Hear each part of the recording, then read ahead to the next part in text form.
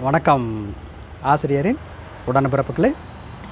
இன்று ஜூலை 1 தேசிய மருத்துவர் தினம். இந்த நாளில் நாம் மருத்துவர்களுக்கு நன்றி சொல்லணும். அவருடைய சேவை அளப்பரியது. இப்போ ஏன் இந்த மருத்துவர் தினம் கொண்டாடுறோம் அப்படின்னு கேட்டிங்கன்னா, இப்போ நம்முடைய மேற்கு வங்கத்தினுடைய முதல் மருத்துவர் பிசி ராய், பிதன் சந்திர ராய் அப்படின்னு சொல்லுவாங்க. அவருடைய நினைவாக தான் நம்ம அந்த மருத்துவர் நாளை கொண்டாடுறோம். அதே நேரம் பார்த்திங்கன்னா, நம்முடைய தமிழகத்துலேயும் லட்சுமி சகல் அப்படிங்கிற ஒரு மருத்துவர் இருந்திருக்காங்க. நம்முடைய முத்துலட்சுமி ரெட்டி அம்மையார், அவரையும் நம்ம என்ன செய்யணும், இந்த நாளில் நம்ம போடணும். நம்முடைய தமிழகத்தினுடைய முதல் பெண் மருத்துவர் முத்துலட்சுமி ரெட்டி. சரி, இப்போ இந்த நிகழ்ச்சியில்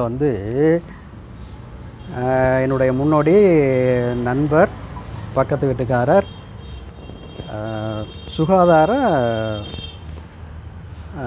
இது என்ன சொல்லுவோமா, சுகாதார ஆய்வாளர், சானிடரி இன்ஸ்பெக்டர் நண்பர் கல்பாக்கம் சுப்பிரமணியம் அவர்கள் நம்முடன் இதை பற்றி கொஞ்சம் கலந்துரையாட வந்திருக்காரு. வணக்கம் சார். வணக்கம் சார். உண்மையிலே மருத்துவர். ஆமாம், மகிழ்ச்சியான தருணம் சார். முதல் மகிழ்ச்சி என்னென்னா, நான் முதல்ல கலந்துரையாடலில் அதுவும் இந்திய மருத்துவ தினத்தில் நம்முடைய பக்கத்து வீட்டு ஆசிரியர் நகுல்சாமி சாரோட என்னுடைய கருத்துக்களை பகிர்ந்து கொள்வதில் நான் ரொம்ப மகிழ்ச்சியாக இருக்கிறேன். இந்த நாள் ஒரு இந்தியாவுக்கு ஒரு முக்கியமான நாள். ஏன்னு கேட்டிங்கன்னா, ஒவ்வொரு நிறைய தொழில்கள் இருக்கிறது. ஆசிரியர் தொழில், மற்றொரு உழைப்பாளிகள், நெசவாளிகள், விவசாயிகள் இருந்தாலும் ஒரு தன்னலமற்ற சேவை யார்கிட்டருந்து எதிர்பார்க்கணும்னா அது மருத்துவர்கிட்டருந்து தான் எதிர்பார்க்கணும். அவங்களுக்கு வேலை நேரம் இல்லாமல் சார் எப்படி சார் நினைக்கிறீங்க? ஏன்னா அவங்களுக்குன்னு பார்த்தீங்கன்னா 8 மணி நேரம்னு ஒன்று கிடையாது. அது மாதிரி டைம் எந்த நேரம், நைட்டில் இரவில் எந்த நேரமும் அவங்கள அவருடைய பணி தொடர்ந்துக்கிட்டே இருக்கும். ரெண்டாவது, அவருடைய என்ன சொல்கிறோம், அவங்களுடைய அறிவை வளர்த்துக்கு இதுதான் முடிவுன்னு கிடையாது. அவங்கள ஒவ்வொரு நாளும் அப்டேட் பண்ணுறதுன்னு சொல்லுவாங்க. அந்த நாலேஜை வளர்த்துக்கிட்டே இருக்கலாம். அவங்களுடைய நினைவாகத்தான் ஐயா சொன்ன மாதிரி அந்த மேற்கு வங்கத்தினுடைய முன்னாள் முதலமைச்சர் பிசி ராயினுடைய நினைவை போற்றும் வகையில் 1998 முதல் இந்தியாவில் நாம் மருத்துவ தினத்தை நாம் அவங்களுக்கு ஒரு ட்ரிபியூட்னு சொல்லுவாங்களே, மரியாதை செலுத்தும் விதமாக இந்த நாளை நம்ம கொண்டாடிக்கிட்டு இருக்கிறதுல நாங்களும் ஆசிரியர்களும் மகிழ்ச்சி அடைந்து கலந்துரையாடிக்கிட்டு இருக்கோம். இப்போ பார்த்திங்கன்னா, இந்த மருத்துவர் தினத்தில் பார்த்திங்கன்னா எனக்கு முக்கியமாக ஞாபகம் வர்றது மருத்துவர் செல்லமுத்து. அவர் பார்த்திங்கன்னா வெள்ளி அணையில் அவர் அப்போ தான் கொஞ்சம்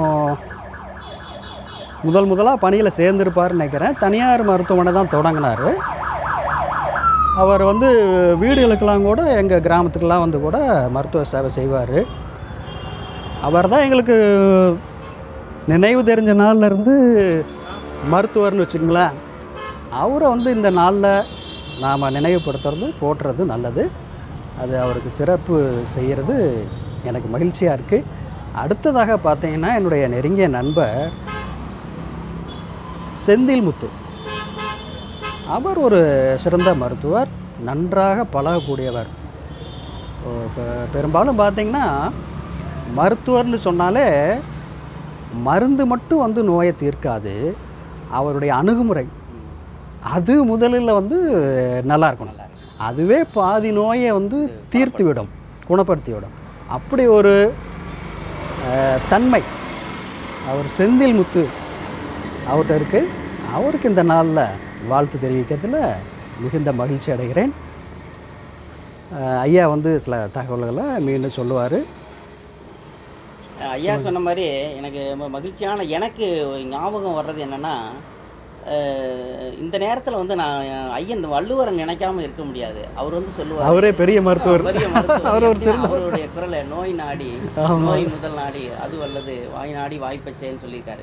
அது மாதிரி ஒரு நோய்க்கு நோய் குணப்படுத்துறது மட்டும் முக்கியம் இல்லை, அதனுடைய சோர்ஸ்ன்னு சொல்லுவாங்க. எப்படி வந்தது, அதுக்கு ஆரம்ப கட்ட நிலை என்ன, எப்படி இது உருவாச்சுன்னு கண்டுபிடிச்சி அதை குணப்படுத்துகிற ஒரு முக்கியமான பணியில் மருத்துவர்கள் திகழ்கிறாங்க. அதுக்காக தான் ஐயா வந்து கலைஞர் ஐயாவையும் நினைக்காம இருக்க முடியாது. கலைஞர் ஐயா வந்து சீஃப் மினிஸ்டர் 96 நினைக்கிறேன். அது வந்த பின்னாடி தமிழகத்தில் ஒரு திட்டத்தை அறிவித்தார். யார் பேரில் தெரியுங்களா? தமிழகத்திலேயே முக்கியமான மருத்துவர் யாருன்னா டாக்டர் முத்துலட்சுமி ரெட்டி. அவருடைய நினைவாக மகப்பேறு நிதியுதவி மகப்பேறு நிதியுதவி திட்டத்தை கலைஞர்கள் அறிவித்தார். அவரோட அந்த நினைவாகத்தான் இன்னும் பார்த்தீங்கன்னா கிராமத்தில் ஏழைகள், அதாவது அந்த கர்ப்பிணி தாய்மார்கள், அவங்களுக்கு என்னென்ன வசதிகள் தேவை, அதாவது ஒரு சத்து மாத்திரை தேவையா, தடுப்பூசி போடணுமா, டிடி போடணுமா, அதுக்குள்ள உதவிகளை செய்கிறதுக்கு முக்கியமான மருத்துவராகிய டாக்டர் முத்துலட்சுமி நினைவாக இன்னும் அந்த சேவை தொடர்ந்துகிட்டு இருக்கிறத இந்த நல்ல நாளில் நினைவு கூறல, அது ஆசிரியரோடு சேர்ந்து நானும் அதை பகிர்ந்துக்கிறத நான் ரொம்ப மகிழ்ச்சியாக இருக்கிறேன்.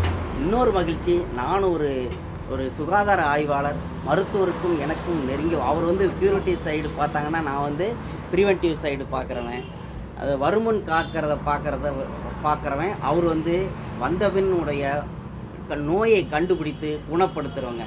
நான் வந்து உண்மையிலே இந்த நாளில் நினைவு கூறுறதுக்கு இந்த தருணத்தை எனக்கு ஏற்படுத்தி கொடுத்த என்னுடைய பக்கத்து வீட்டுக்காரன்னு சொல்கிற நகுல்சாமி ஐயா அவர்களுக்கு நன்றியையும் இந்த நேரத்தில் நான் தெரிவிக்கிறதுல பெருமகிழ்ச்சி அடைகிறேன். நன்றி ஐயா. இந்த கொரோனா தொற்று பரவி மக்களை வாட்டி வதைத்து கொண்டிருக்கின்ற இந்த ஒரு காலகட்டத்தில் மருத்துவர் சேவை பார்த்திங்கன்னா அளப்பரியது, சொல்லவே முடியாது. அவருடைய சேவை வந்து சும்மா வந்து வாயில் வந்து அவ்வளோ ஈஸியாக சொல்லிடவே முடியாது. அவ்வளவு பணியாற்றுறாங்க பாருங்கள். இப்போ நம்மலாம் வந்து வீட்டில் வந்து தனிமைப்படுத்திக்கிறோம், இதை சோசியல் டிஸ்டன்ஸ் அப்படின்னு சொல்லக்கூடிய சமூக விலகலை கடைப்பிடிக்கிறோம். ஆனால் மருத்துவர்கள் அப்படி கடைப்பிடிச்சா என்ன ஆகுறது? மருத்துவர்கள் செவிலியர்கள் அப்படி அவங்க கடைப்பிடிச்சிக்கிட்டு வீட்டிலே இருந்தாங்கன்னா ஏராளமான உயிர்கள் பலியாகும். ஆனால் அவருடைய உயிரையும் துச்சமாக மதித்து மருத்துவ சேவை ஆற்றுகிறார்கள். அவர்களை இந்த நாளில் போற்றி வணங்குவோம். அவர்களுக்கு வாழ்த்துக்களை தெரிவித்து போற்றி வணங்குவோம். நன்றி, வணக்கம்.